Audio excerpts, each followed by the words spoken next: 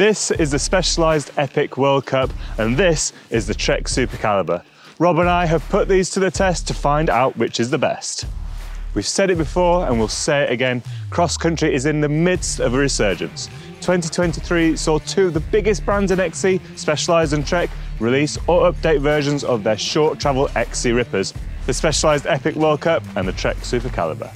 The burning questions everyone wants answers to are these sub 100mm XC race bikes actually any good? And can they really replace the trusty cross-country hardtail for good? To find out, Rob and I have been giving it the beans on these two bikes. I've been lapping the 75mm travel Epic World Cup, while Rob has been rallying the 80mm travel Supercaliber.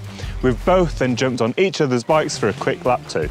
Right Tom, let's quickly go through their frame spec and then kit selections and then take them both for a lap. But first, don't forget to subscribe for more head-to-head reviews like this one.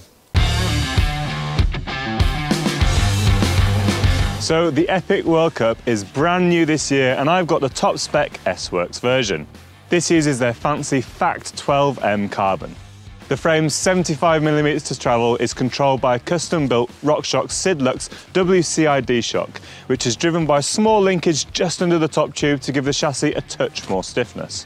Further forward, internal cable routing and sleek-looking headset-routed hoses keep the bike looking fast. Two sets of bottom mounts ensure that you can get all of your hydration in there too. Trek's frame set is just as fancy as Tom's S-Works offering. The SLR frame seen here is said to be lighter than the SL version that Trek also offer, thanks to the lack of internal guide tubes and the higher modulus carbon fibre used. Again, there's a custom shock to deliver the 80mm of travel.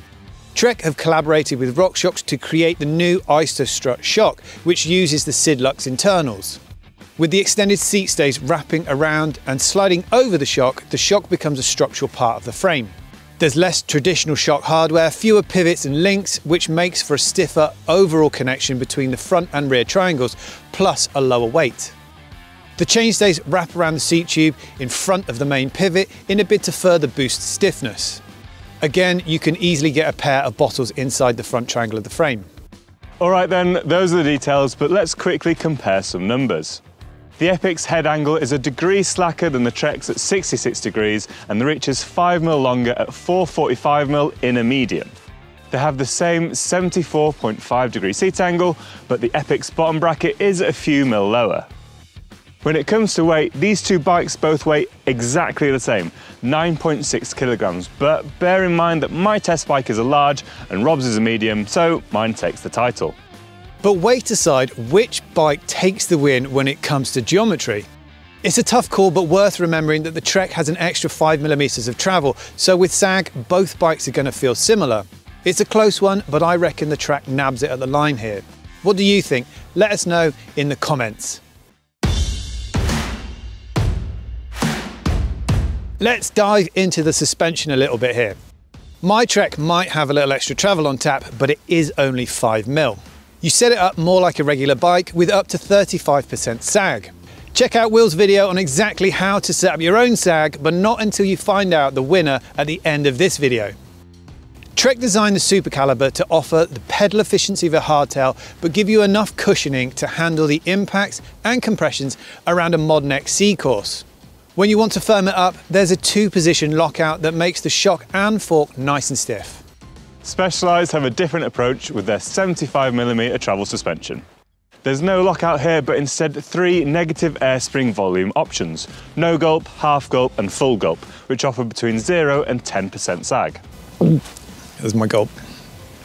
When it's in the no gulp or 0% sag setting, there's no air in the negative spring and the bike's designed to feel just like a hardtail until you hit something big. But by depressing the negative air spring valve on the side of the shock, you can introduce some air into it, giving it 5 or 10% sag. It's still less sag than the Trek, but it gives you a slightly softened ride. In the fork, there's Specia's long-running brain damper, where an adjustable inertia valve provides a mechanical platform separating pedal bob from bump absorption. So is there a winner here? It's probably too early to tell, but the proof is in the riding, which we'll go on to shortly. Let's call it a draw for now. We're not going to spend too long talking about the kit, as truth be told, it's all very similar. Both bikes feature a 110mm travel RockShox SID SL fork, one of the lightest race-ready forks on the market.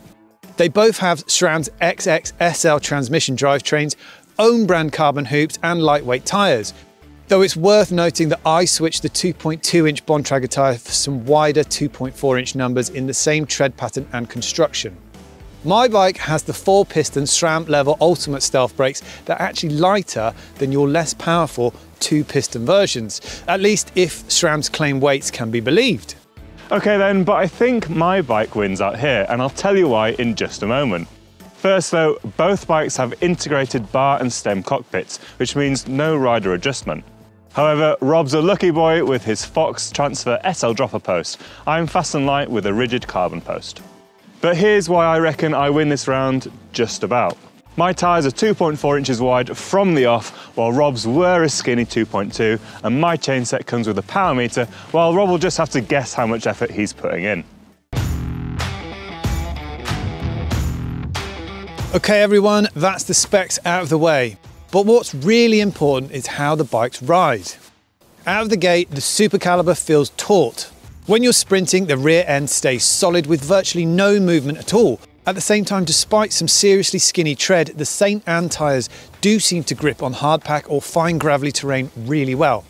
It's the same with the Epic, but I have to say in the no gulp or zero sag setting, the bike really does feel like a hardtail under power. There is zero give. This does leave the rear Renegade tyre scrabbling for grip on looser surfaces, so it was really interesting to feel the difference a hint of sag makes. Suddenly the tyre's grip is boosted while the frame still feels seriously tight. Okay, so maybe we give the sprint title to the Spesh. It seems you can have your cake and eat it. While the Trek surges forward under power, it can't quite match how solid the Spesh's hardtail-esque power transfer when you're really gunning it. I've used the Epic in no, half and full gulp modes, and I have to say this is the best climbing bike I've ever ridden. With no sag, it's as reactive as a hardtail. On smooth, punchy climbs, its reactions to pedal inputs is instant. You can really give it full gas without any mushy feelings, but beware of slippery surfaces as it'll catch you out. Add in some sag and you still get that reactivity, but it's tempered with a slight hint of movement. All that does though is boost grip levels you'd never imagine the Renegade can give. Honestly, on steep, technical climbs, this bike is a mountain goat. The Trek settles deeper into its travel than the Spesh, but while pedalling, there's masses of support and a super stable platform that barely moves when you're spinning the cranks. This makes the Supercaliber feel sprightly and eager to claw its way up just about any incline going. However, when you do encounter a rock step or root, the rear wheel can still move freely enough to take the edge off the impact, boosting traction and keep you feeling in control as you continue to power up the hill. One thing I would prefer would be that if the fork damper would offer 3 rather than just 2 positions. An open pedal and lock position would be better for me, just so I could further fine-tune the fork feel. Rob, I'm not sure who's going to take the win here. I love having the hardtail feeling through the frame on smoother tracks, and when it's techie, the 5 or 10% sag makes a real difference. Makes it feel much more like the Supercal. Best of both worlds? Very true, mate, but if you want to change how the back end feels, you've got to stop, pull out a shock pump and press a valve. Hardly something you're going to do mid-race. On the other hand, Trek's 2-position lockout means I can have both options at the twist of my wrist. I think I'm going to take the win here.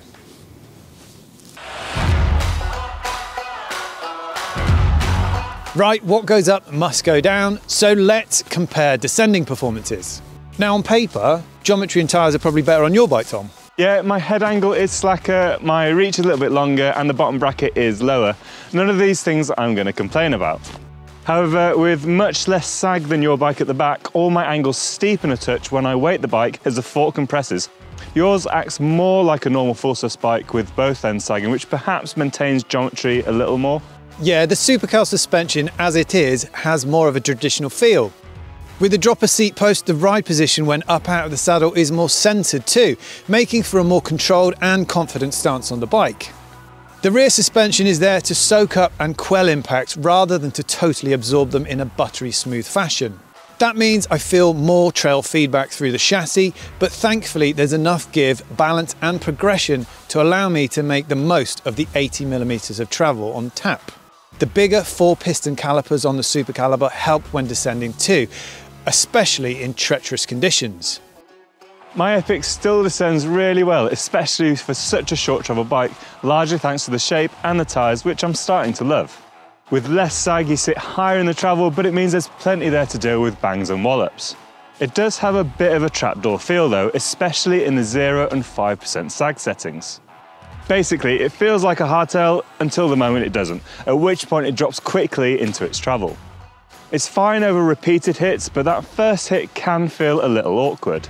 I'd say that in the 0 sag setting, it's like a turbocharged hardtail. You're whizzing along, and instead of backing off as soon as you see some tech, you know you don't have to back off quite as much.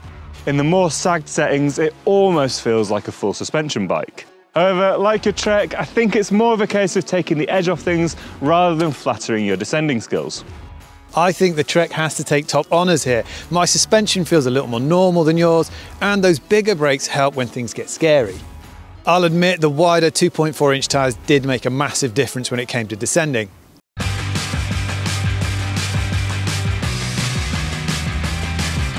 Right, closing thoughts then? The Supercal is arguably more of an all-rounder thanks to how that 80mm of rear-wheel travel is delivered. There's no denying just how formidable this machine is when you get on the gas though. Put the power down and the Supercaliber surges forward at breakneck speed, but there's enough squish to soften impacts enough to boost comfort levels on longer rides too. And it helps massively that it comes with a dropper seat post, which elevates control further. Overall, the Epic World Cup is, to all intents and purposes, a really niche bike. Short course XC racers who love tasting blood and putting in 100% effort in every lap will love its tenacious attitude to speed.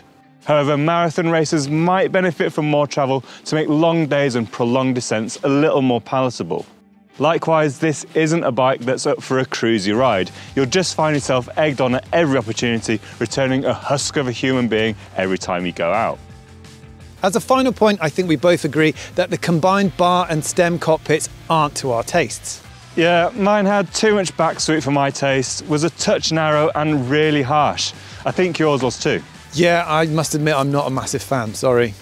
Right, so I think we're all done here. Scores on the doors, it feels like the Trek just edges the Spesh over the line, but it was a real sprint to the finish.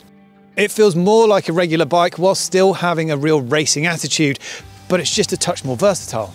100%. I loved riding the Epic World Cup, but it's just a little bit too niche to be a real contender. And with that, we're done. Full reviews and a head-to-head feature are going in MBUK magazine 430 and on BikeRadar right about now. Thanks for watching this video. Don't forget to like and subscribe. And if you want to see more XC content, how's about this video?